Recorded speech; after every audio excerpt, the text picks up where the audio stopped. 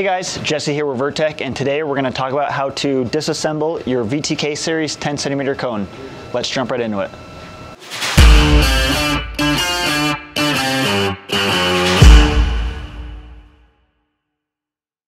Okay, so today we have a VTK series 10 centimeter 10 ton cone here, and I want to show you how to disassemble this in case you may have gotten it wet and you want to dry it out, or you just want to inspect the LEMO harness, which is possibly spun inside the cone. So I have the cone clamped in a vise here. If you notice, I have it clamped on this part that's called the collar.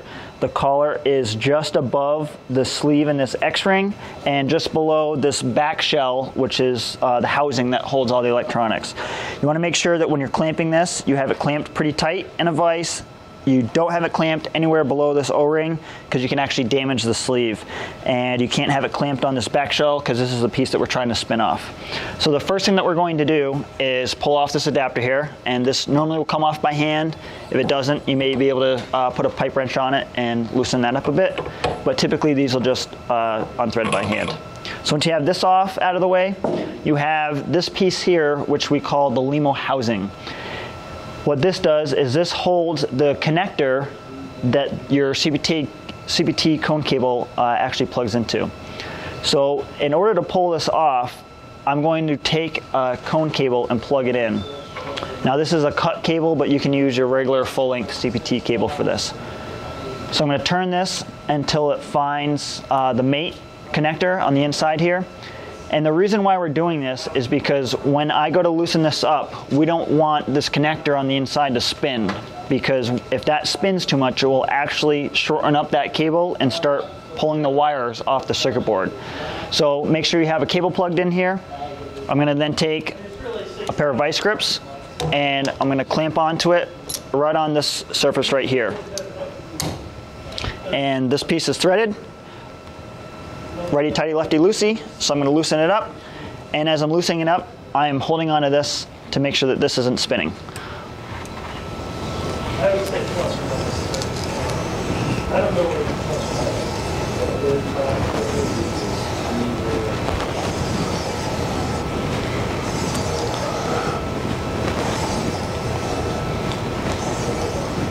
So once I have this good and loose, I can go ahead and unplug my cable. Just visually look inside, make sure nothing looks like it's damaged, and slide this up.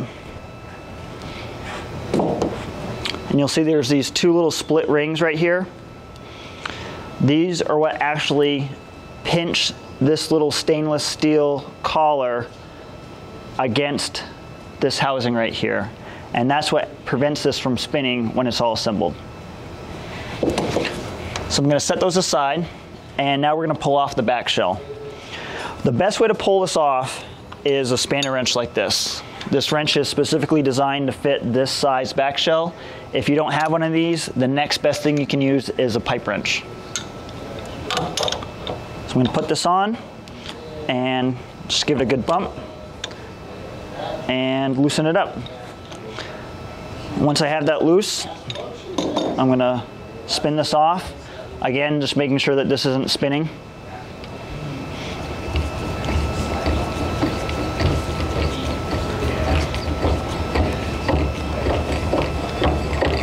And once I have the back shell all the way loose, I'm going to slide this up carefully. Okay guys, so now that we have the back shell removed, you can see we have the LEMO harness exposed, the circuit board, some of the seismic geophones, and I'm going to show you how to go ahead and pull this apart a little bit more. So this plastic tube here just kind of keeps all of the wires in place when you're reassembling. So we're going to reuse this, but for now we're going to slide this up. And when we do that, we're just going to make sure that we're not bumping into any electronics, knocking anything off the board. Just set that aside. And then there's a couple connectors here that we're going to unplug to remove this housing. One thing that you should do when you're at this point is also kind of look at the board and see if you notice any moisture on the board. It may look like it's got some condensation. You may see a little bit of corrosion, kind of like some green corrosion or white corrosion. And then you can actually also check out this tube and make sure that the tube doesn't have any fog or condensation in it. If it does, that's a good indication that the board probably got wet, even if you don't visually see any water on the board.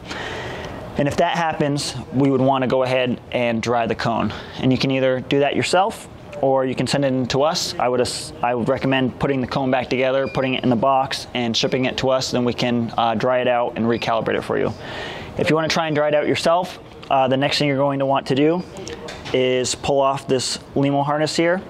So I'm going to slide this piece of heat shrink up a little bit. And that just loosens up the wires. And then these two connectors here have a little clip that holds them. And I'm going to push down on the little tab and slide it right out of the clip. And then I'll do the same thing on this side. And that's how that comes off. There are a few more connectors on here. There's one right here, and there's a couple more on this side. If you're gonna put this in the oven to dry it, the best thing you can do is unclip the rest of these connectors. And the reason why we're doing that is we just wanna make sure that there's no moisture trapped inside the connector, because that could actually be where your point of corrosion is that's causing some drifts or some connectivity issues. So we're gonna unplug all of those and go ahead and put this in the oven. Now when we dry this, we're gonna dry it at no higher than 150 degrees Fahrenheit, and we suggest drying it overnight or for at least 8 hours. When we go to reassemble this, we're going to plug everything back in. So let's say we just dried the board out overnight. I'm just gonna plug the connectors in. You're gonna listen for that kind of audible click as you plug these back in. And I'm gonna do the same thing with this one. And then we will throw the back shell on. So I'll show you that in 1 second. Okay, so when you go to reinstall this LEMO harness, it's important to make sure that you have the right connector plugged into the right side of the board. The easiest way to tell is one wire is a bit longer than the other. And if you look at your board, one connector is lower on the board than the other. So you're gonna wanna make sure that you take whatever side has the longest cable and plug it into the lowest connector on the board here. So I'm gonna plug this one in this side, because it's lower and a longer cable, and I'll plug this one in on this side. And again, when you plug these in, just make sure you kind of hear that audible click, and that's how you know it's in all the way. Then I'm going to take this heat shrink and slide this back over the top of the circuit board here, and this just kind of helps keep all the wires in place.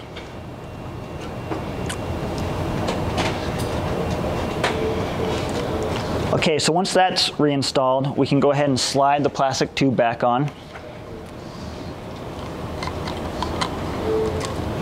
And again, when you're sliding this on, you want to make sure that you kind of have all the wires tucked inside the tube, and make sure that you don't accidentally hit the tube on any of the components on the board.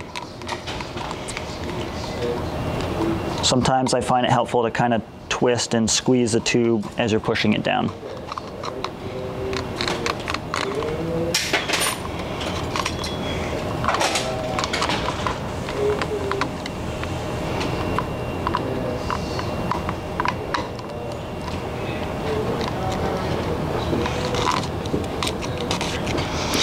And this tube will bottom out on this little metal shelf right here, and that's how you know it's down all the way. So the next thing we're going to do is put the back shell back on. Before you install the back shell, you want to inspect all these O-rings. You want to make sure that they're clean and that they are lubricated. If there's any dirt on this O-ring, what'll happen is it can allow water to enter, and that's how your cone gets wet. There's also an O-ring right here, and this O-ring mates up with this LEMO harness, LEMO housing right here. So same thing, we're gonna make sure that both of these are lubricated. You can use grease, or you can use some of the silicone that comes in your pour pressure tubs. That works really well. This is a pretty new cone. These are already clean and lubricated. So I'm gonna go ahead and slide this on. If you have a piece of heat shrink or a straw, it works really well to hold this connector in place. If you don't, you kind of have to fight with a little bit when you put this in, and I'll show you what I mean here in a second. So as I slide this down, that LEMO harness needs to basically stick through the top of the hole here. Sometimes it tries to get caught up on the little shelf that's inside here. And if that's the case, you can take either a small screwdriver, a mechanic's pick, a toothpick, basically anything that you can fit down in here and kind of work the connector into place. Sometimes you get lucky and it fits right through the hole where it needs to. So let me take a look inside this one. This one actually looks like we got kind of lucky and it's right in place. So I'm going to go ahead and thread this on. I'm kind of visually washing that connector to make sure it's not getting caught on anything and it's still spinning.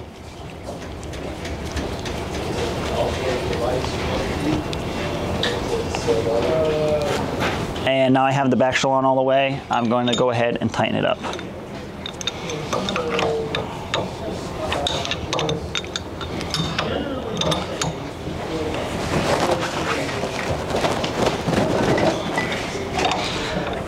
And guys, this back shell needs to be on here pretty tight. Don't forget that you are pushing this through, hundreds of feet of soil, and it can try and twist apart if you're not careful. So make sure this connection is very tight. So the next thing I'm going to do is get this connector all the way up to a spot where I can fit these split rings underneath that little stainless steel shelf. So let's work on that. Okay, so I was able to get the connector kind of pulled up. I actually loosened the back shell up a little bit and worked it a little with my hands and pulled it up and then retightened the back shell. And now the connector is up where it belongs. So the next thing we're going to do is take these two split rings and set them right here on this little shelf and make sure that the connector is sitting just above that. So once I have that installed like this, I'm going to take this LEMO housing and thread this back on.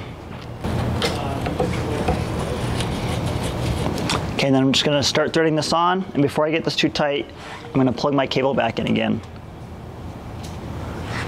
And I am doing this to make sure that that harness is not spun.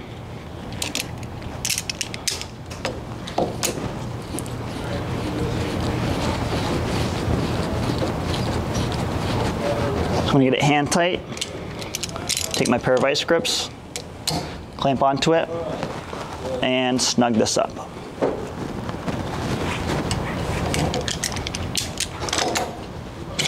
Go ahead and unplug that, and then the last thing I'm going to do is put my adapter back on. And that's it. That's how you disassemble, clean, inspect, possibly dry, and reassemble your VTK series 10 centimeter cone. We'll see you at the next video.